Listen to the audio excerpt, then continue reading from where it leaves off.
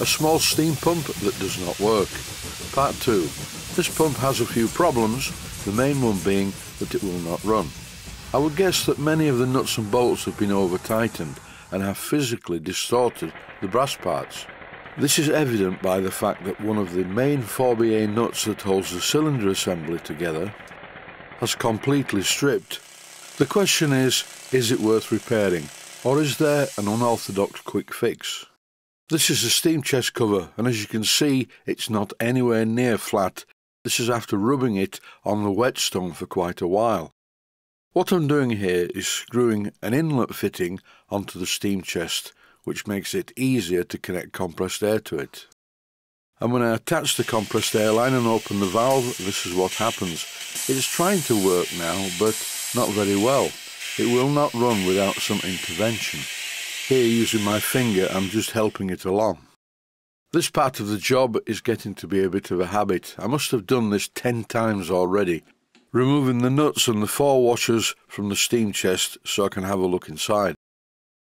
On one side of the steam chest are lots of marks. I don't quite know what's going on here.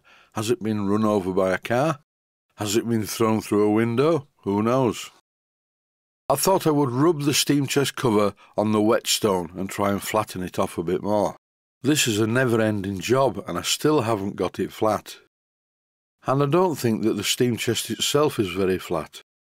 I'm about to test the shuttle piston using some compressed air. See how easily it moves. There doesn't appear to be anything wrong here. It moves back and forth very easily as I move the airline from side to side. This shuttle piston is what moves one of the slide valves. In this clip, once again, you can see a lot of scratches on one side of the steam chest, and some of them look quite deep. I know, just for a change, I will refit the steam chest and see if it runs one more time. One of the top bolts is missing, and this is intentional. It was not the right size. And I removed it. I think it's been over-tightened, because when I try a 7BA bolt in here, it really is tight. This tends to make me think that the thread is damaged. I will, in the fullness of time, rethread this hole and fit a 7BA bolt with a smaller head. And once again, the pump is trying to run, but doesn't. I think it's time to have a look at my pump, which was also made by Don English of Jubilee Fittings.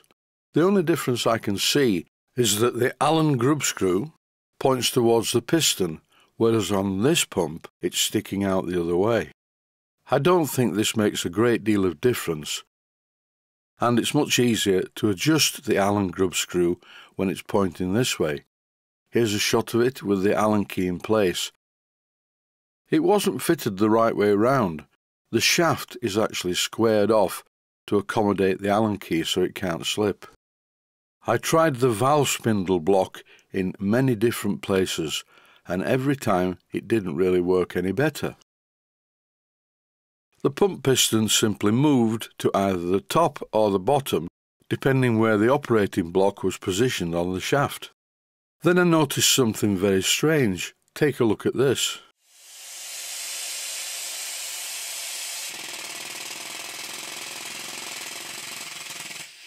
If I apply a little bit of pressure using the handle of my screwdriver on the top of the shaft, suddenly it bursts into life. This is very odd. But it works. The only problem is it's going to be very difficult to fix the handle of the screwdriver in this position permanently and still make the pump look good. As soon as I press the part of the valve spindle that sticks through the top of this unit, it starts to work. I thought, maybe I should turn the slide valve over, and this is just what I'm doing, which once again required the removal of the steam chest cover with its 4 nuts and 4 thick washers. Thankfully, I can do this in my sleep by now. I used the point of a pair of very long nose pliers, and once again this made it work. If I apply any pressure to the valve spindle end, it works fine. Maybe I should just fit a depth stop on the top of the pump which pushes down on the valve. Or even simpler, should I try a piece of silicone rubber tubing or maybe 2 or 3 small O-rings on the shaft at the other end between the operating block and the steam chest. Here's a close look at the top part of the valve, and the bolt is still missing as you can see, but look at the 4BA nut on the top right. I've turned the pump over now so it's on the left, but it's really beaten up. It is not a good idea to use ultraviolence on any of the components on such a finely made and very small pump. I replaced both of these 4BA nuts with brand new ones, and apart from they look better, they're holding the cylinder a little bit more securely. But here, even in slow motion, you can see I still have to have my finger over the end of the valve shaft. This is a puzzle to me, but it has happened before on other pumps I do sort of remember in the dim and distant past. I'm very single-minded and compulsive, I freely admit this, so the beatings, to me, will continue until morale improves. This job is overdue. I'm rethreading the 7BA hole down into the steam chest, and then miraculously I found a 7BA bolt with a one size smaller head that was just right for the job, so I fitted it.